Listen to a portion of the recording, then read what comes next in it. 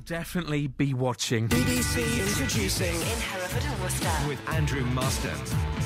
So don't forget, you can get in touch anytime you like by sending us an email through the website. But what do you do if you're a drummer and you're asked to join a band like Duran Duran? You say no, of course. That's exactly what David Smaylen did of the Purcell group, the Coen brothers. Although he's found immense satisfaction since by learning from some industry greats, including Robert Plant's mate. This week in our On the Record series, put together by Worcester filmmaker Jim Lowe, we explore life behind the drum kit and take an in-depth look into the Worcestershire music scene right now. The band I was in at the time folded, and Julian Crook had bought a drum machine, and he'd said, have a play with it, see if you can get it to work. And by the time I got round there, he'd managed to program it to play things much better than I could have played at the time. And that was quite a depressing sort of moment. I did audition for a fledgling Duran Duran without knowing who they were and turned them down. I think we were quite sort of patronising and rather condescending at the time. I'd moved down to Purcell from Birmingham, found some guys in the village that I live in now who had all played guitar since they'd been at school, and we got together to play for a friend's 40th. And I bought a drum kit after 10 years of not having had one, and we played covers, we played the local school, and I really enjoyed playing, and I started taking lessons, which is something I'd never done before. We'd often just sit and talk about music. We'd play for a bit and he'd say, this is linear drumming, if you listen to David Garibaldi, Tower of Power, he'd recommend things, I'd go away and listen to it, and suddenly my musical horizons just expanded. I was just falling in love with music all over again. Then I moved on to another drum teacher called Andy Edwards, who had played with Robert Plant. I'm not a very fancy player, I don't play a lot of fills. And one of the reasons I don't play a lot of fills is lack of confidence. You know, playing a musical instrument is like learning any other motor movement. It's like learning to walk, and after a while you walk without thinking about, I'm going to put my feet in front of each other. And it's the same with drumming. If you learn things and they become part of your psyche, it's much more relaxing. You just do it. Taking lessons from good teachers made such a difference.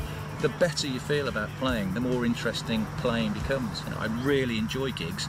I'm able to throw things in that, you know, I wouldn't have done 5 years ago. Well, it's an absolutely amazing series which Jim Lowe's put together, and if you go onto our website at bbc.co.uk/Hereford and Worcester/introducing, click on tonight's programme page and you'll be able to find all the details and the links across to Jim's YouTube series. Some wonderful greats on the Worcestershire music scene which are featured there, including, of course, the Coen brothers. We can hear them in the background at the moment, who David drums with, and he talks a little bit about some of the audiences and what they expect. It's important for the audience, I think, to have covers so that there's something they recognise. I mean, people come and watch us and they'll recognise our song. I can go and watch my favourite bands, and you're waiting for the one from the last album that you really liked. You need that connection where you go, oh, I know this one. So rewarding, you know, when you do get a response and people are enjoying it. Why you do it, really, isn't it? There's no point playing to people that are just going to stand there and look at you or aren't enjoying it. We're a band in our 50s. We're not suddenly going to achieve fame and fortune. I don't think we're really looking for that. We've gone from doing half-hour slots at small pubs to where we're playing on the same circuit as Trevor Burton and Steve Gibbons, who are our heroes from Birmingham in the 70s and 80s. And it's astonishing that we have this scene going on around here. I don't know what it is about the area, but Malvern particularly, there is something good going on every night of the week. I think Andy O'Hare is very important, and he goes, he reviews, and he gets behind people. To one extent, there is a music scene for him to go out and review, but to another extent, people like him sort of create the music scene. People go onto the X Factor and they say, music is my life, it's the most important thing to me, I really want to be involved in music, but they're not actually doing anything. Whereas if you do want to be involved in music, it's out there. All you've got to do is go out and start to learn your craft by turning up at these open mic nights. See how it goes down, try it out, hone your craft. It's the only way it's going to happen. Well, I think one of the things about open mic nights is a lot of the people there are there to play themselves, so they know that you're feeling a bit nervous, and if you've got somebody young there, he's pretty supportive. It's a bit intimidating. So you always get well received.